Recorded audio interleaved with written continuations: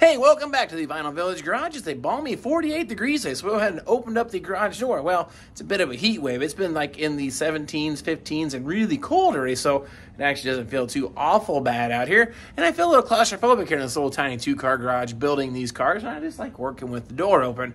And with that being said, of course, the goal here is a huge shop with all the tools and all the equipment would be fantastic, but I don't have all that. You don't have all that. So that's the reason I'm doing this, to show you that you can still assemble these cars, get good results, do it all yourself in a small space.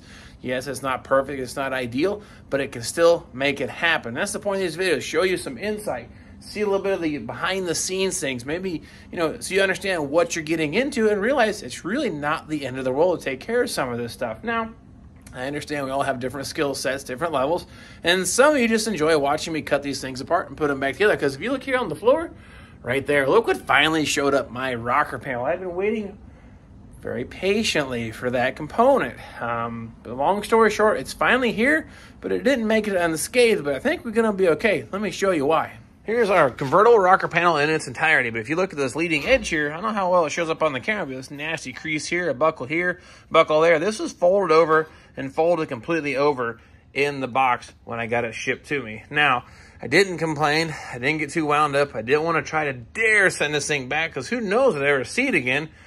Because, all long story short, we're going to cut all this off anyway.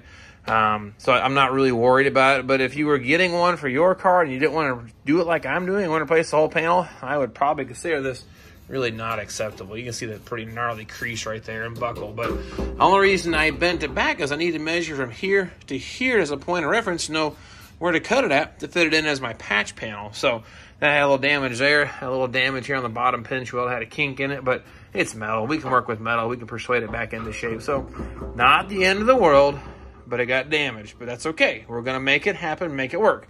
We're going to try to get it positioned here in the car.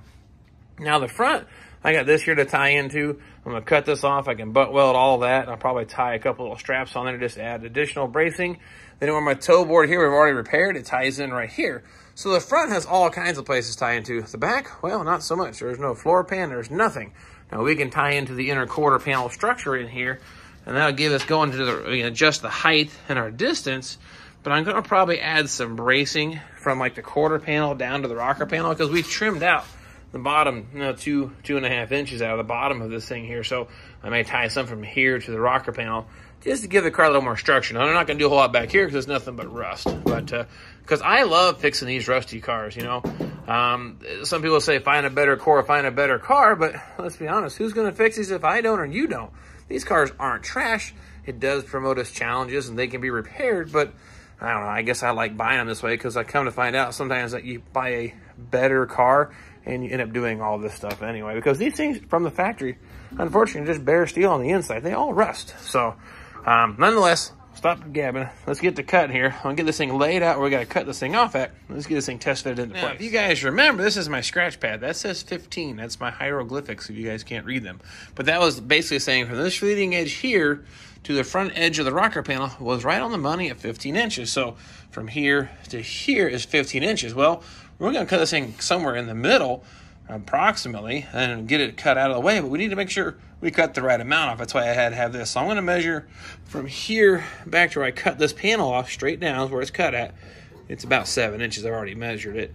So then we're going to measure from there to there, then transfer that from here to here, then do a straight perpendicular line straight up and cut this leading edge off. Then we'll have to do the same thing here on the inside.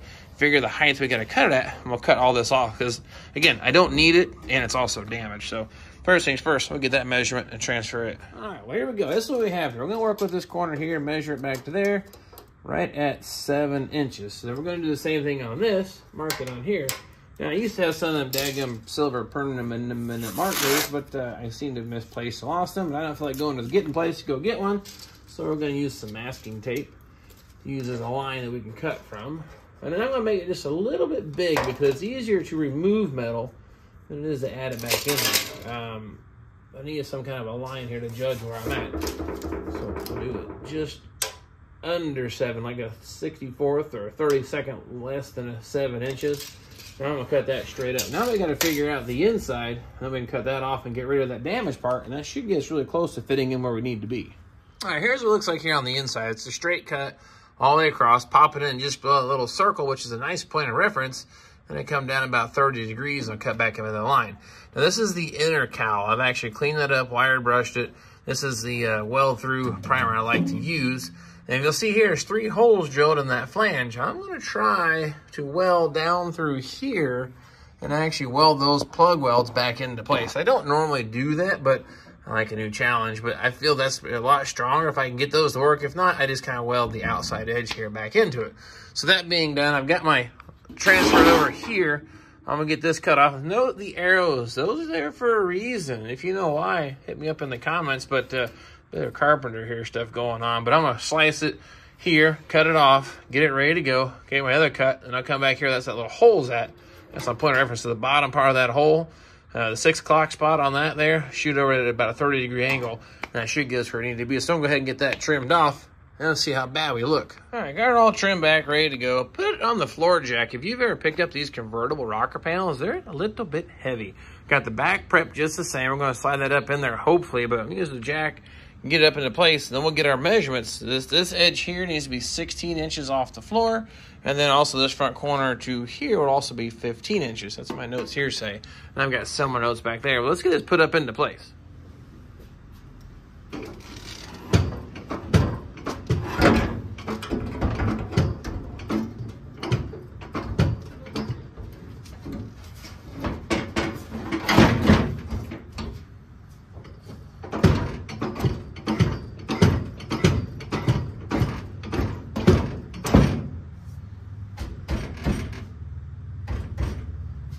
Okay, that's actually pretty close.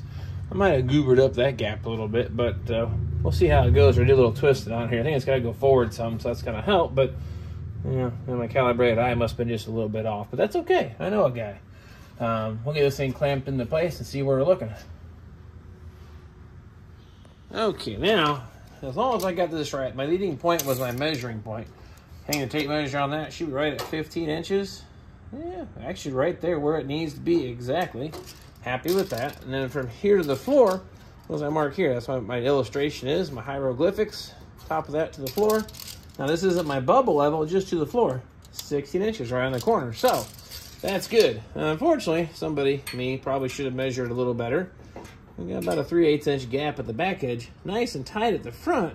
So I might have goobered up a little bit, but that's okay. I can weld. This takes a little more time to weld, but maybe do a little more gooder job of measuring. I probably wouldn't have to do that, but I said we clamp that into place. This is pulled up pretty decent too, so I'm gonna be able to drop some welds into that, then tie those 2 pieces together. I'll probably treat that with some rust converter primer or something, put something on to keep it from rusting. I'll get it welded first, and then I'll hit that with something. Then we still gotta put this piece on, etc., etc., etc. But let's go check out the back. All right, as for the back, straight down for the road jam, should be 19 1/4. Let's see how we're faring up. Come on now. Straight down. Right there at 19 1/4 at the peak. And then the back corner should be at 20 inches. I'm not going to get any better than that. So, we're in the right height. That looks pretty good. Now, the quarter panel, you see, has a little wiggle room here. I'm going to need to pull this in just a little bit. And I'll tighten it. And I can't do anything with this brace because the quarter panel goes in between this piece and the rocker panel. So I can't tie that back to it. So I'll have to go here to the inside, the inner structure, but I need to pull it in just a little bit, about an 1/8 inch, and then secure it. All right, we're looking pretty good. All right, I got everything kind of where I like it in position, but our layers are a little bit off. You can see this layer for the rocker is a little further back. What I like to do when I'm doing my tacks is take a little screwdriver. It don't take much, but you can see it actually starts to move. So I'll pry this to the same level and do the same thing, put a little tack into place. The contortionists make us all work, but we'll make it happen. And now that will stay in position. Now we're the same height. I'll keep working away here across the whole thing. Then we'll drop a couple screws through here, and the front part should be in place good and finish test fitting everything. Okay, now the rocker panel is just sort of tack welded into place. Couple of tacks here in the front, put some vice grips in the back.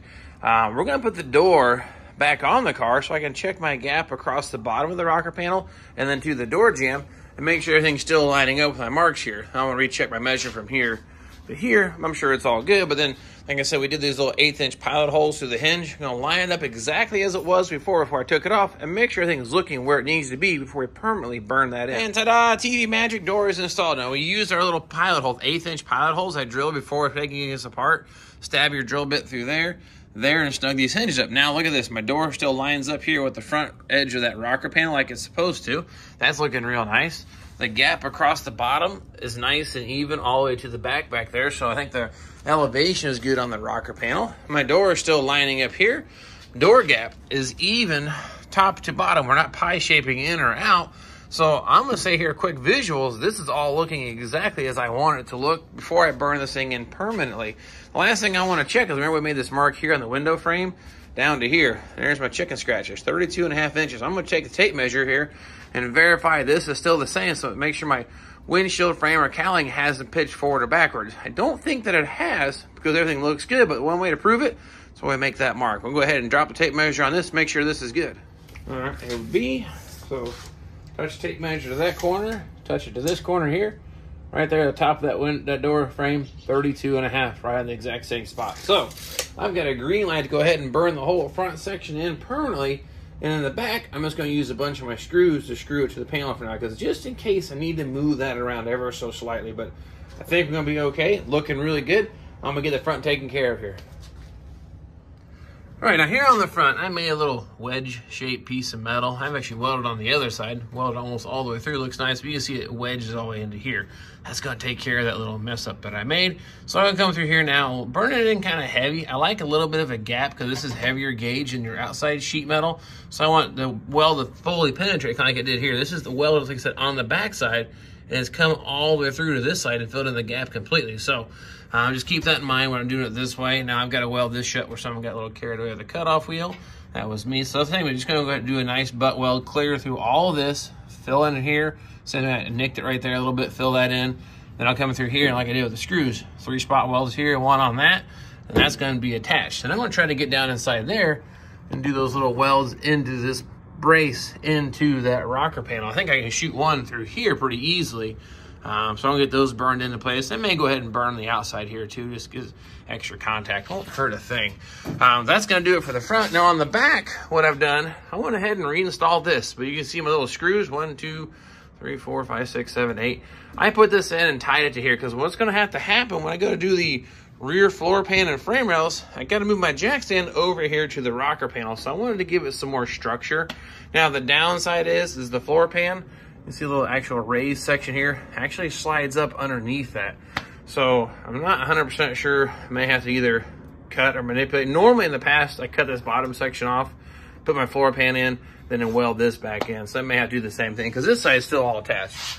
A little nasty and greasy. This brace here, being a convertible, comes up underneath that. That's why it has that little indentation. So I have to be able to weasel that up in behind there somehow. But I'll figure that out here in a bit. But first things first, I'm going to burn that in. And I say our rocker panel is test fitted and looking great. Welding all squared away and done. I got it all tied in, stitched in really good. Spot welded all through there. I like how that looks. I went ahead and sprayed some of my primer in. I should have got a video at first, but I was able to get in there and get all 3 of those little spot welds. But I went ahead and did some stitch welding on the outside and even there on the inside. You can see them in there. So I've got spot welders 1, 2, and 3. I was able to get them, but I just didn't really feel they penetrate like I wanted to. So I went ahead and stitched them in just the same. I'm gonna work on getting this cut out. Use the old chunk of metal for a template, right? Yeah. Remember, always keep your old stuff. That's why. Lay it right on top, trace it out, cut that out. I'll work on getting that put in here. That'll be that way taken care of. Then I have the outer cowling piece here that needs to be doctored up. Now, technically, I've got a couple of spot welds down here. See my 3 screws? Those will go pretty quick. And then my rocker panel is installed. I went ahead and welded here to the outside where I seamed it together. Liking how that's looking. And we're going to work on pulling the rear floor pan out. That's going to be one of the things here that probably not necessarily video worthy, but I can finish taking it out because now I have some structure to the car. But in order to do so, I need to move my jack stands. Now, if you remember right, my body mounts here, I have an adjustment here I made up to get the height right. So I'm going to move the jack stands from my rocker panels, but I need to keep them at the same height. So back to my numbers I have here written on the side, 19 1/4 and 20. So as long as I get my jack stands out here, I'm still the same height.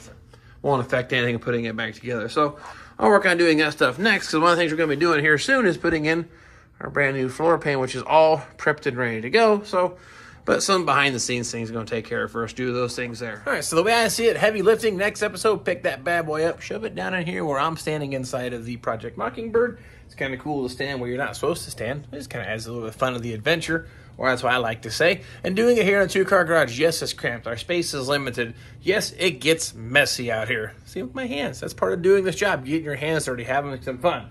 It's just part of cutting apart a 50-year-old car. So those say that maybe it's a little messy around here. Well, it is. I'm not going to lie, but it doesn't mean you stop, pick up a broom once in a while and clean up the mess. If I didn't, I'd have a huge pile of rust, but it's just part of the process. So, nonetheless, I'll get the camera, work on fishing that thing in here. A few little things I want to show you for dropping that in. I got a few things that, you know, it's one of those things I can't always remember until I'm back to that step. Well, these are important things you don't want to miss because, well, yeah, you don't want to miss. That's where we're going to leave it just like that. So we're lifting that thing up, putting it in. I will grab the camera, and I hope to see you guys then.